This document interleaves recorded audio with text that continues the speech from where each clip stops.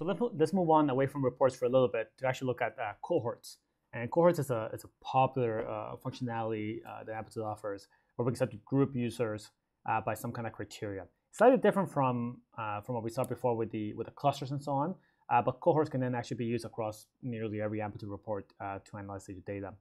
So in this case, we can look at perhaps users to keep it simple, and as maybe they perform a specific event. Let's say users who view an ad is the event we've been using quite a bit for almost all these reports.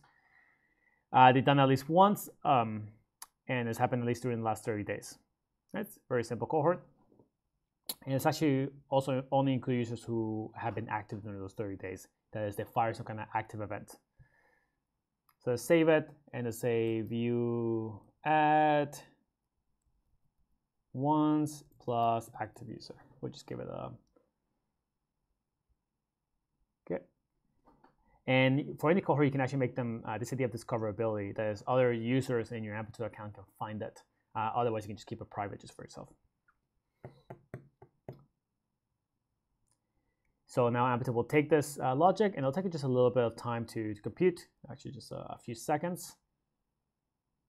So now we can get a sense of how many users are in this cohort, right? We have 189,000 users.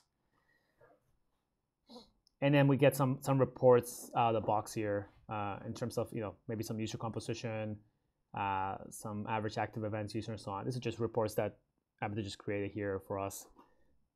Let's actually go back to cohorts.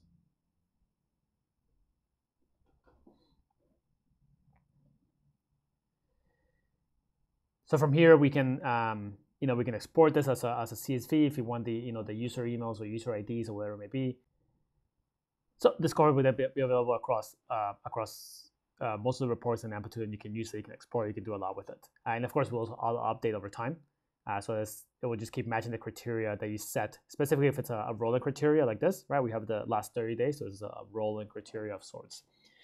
So we can build cohorts, and we can then group users and do different things with them.